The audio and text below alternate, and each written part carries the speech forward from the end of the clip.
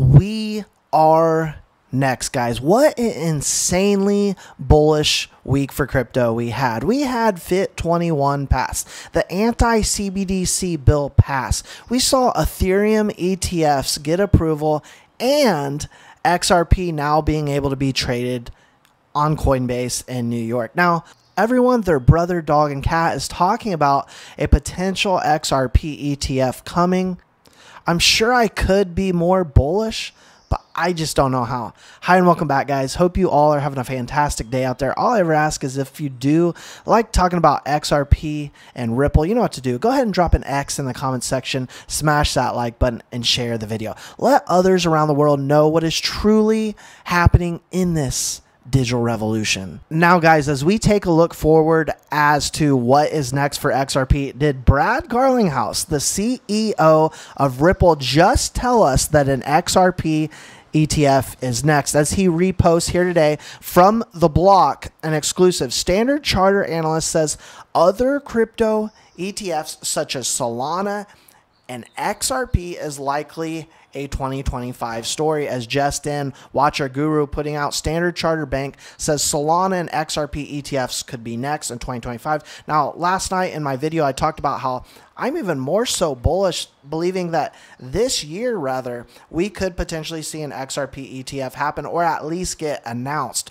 We saw the Bitcoin ETFs happen, and then not long thereafter, Ethereum ETFs stepping up to the plate and getting approved. Now, this is an election year. Like I said, things are being said at the top that is making this a much more speedy, rapid situation than what we've seen in the past from the SEC. Now, direct quote from Standard Charter Bank analyst Geoffrey Kendrick saying that the next chapter for crypto ETFs may be around the corner in 2025. A direct quote: for other coins like Solana, XRP, markets will look ahead to their eventual ETF status as well. This is likely a story, likely a 2025 story, not a 2024 one. Now, in several cases, the core technology is similar to ETH. It would be difficult for SEC to claim they were securities given the ETH position. The crypto industry now seems to have political backing on both sides, and that's just it. The bipartisan support that we've got from both Republicans and Democrats is moving this along much faster again in an election year. We know that XRP is not a security, and when we take a look at it in terms of what this is going to do for the underlying asset XRP, once there's an XRP ETF, regarding the ETH ETFs, Kendrick expects trading to commence next month and reiterates that such funds could bring inflows worth 15 to 45 billion within the first 12 months. Now, I believe that is extremely conservative, as he believes we're going to see an 8,000 ETH this year. I believe we're looking closer at 10 to 12, at least by mid 2025. That's where we're looking. Now, Standard Charter, the price of a digital asset will be what people are willing to pay for it. Market cap will be irrelevant. This is something we've been talking for years now, as so many people out there are so hyper focused on market cap. This is a digital revolution. This is a market that we've never had. And so an emerging market with new digital assets like XRP, no one can tell you what a cap for a digital asset like XRP is going to be at, because we've never seen anything like this in this emerging market. Now, listen here to Standard Charter CEO. A much more interesting role than a crypto market is a role for digital assets marketplace. Check it out.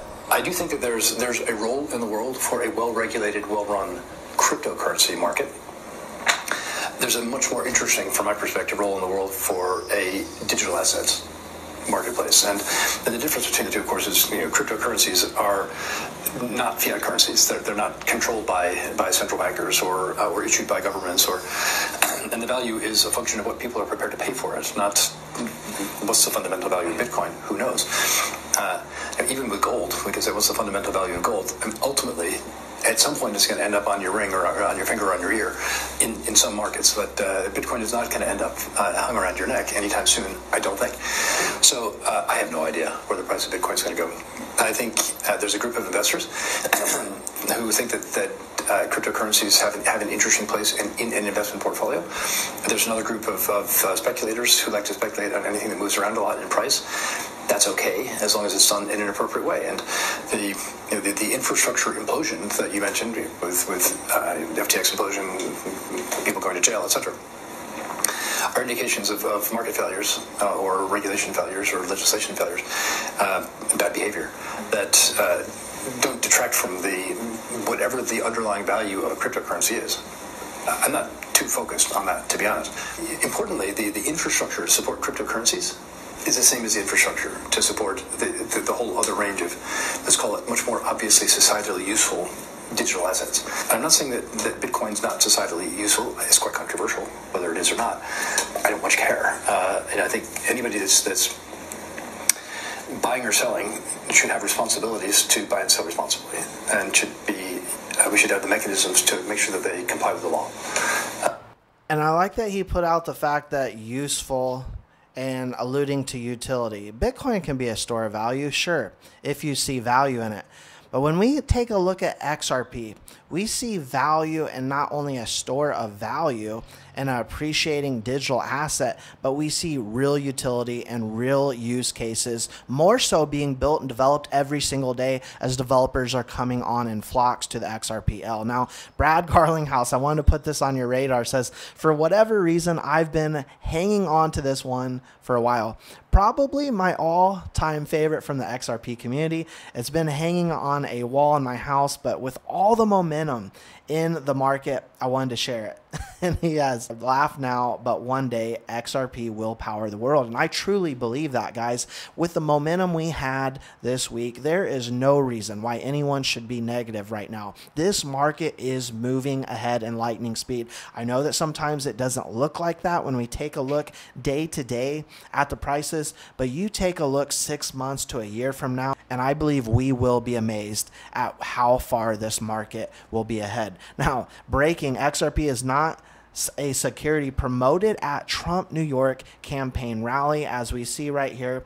Yes, indeed, XRP is not a security. Alex Cobb puts out, what if it wasn't a fake filing all along? Remember, just months ago, we had essentially this filing of an iShares XRP Trust ETF. Very, very interesting concept. Guys, I appreciate everyone's support. I'm also going to link my second channel where we talk about the overall broader markets. We've got a show for you there if you want to join us. We'll see you all in the next one.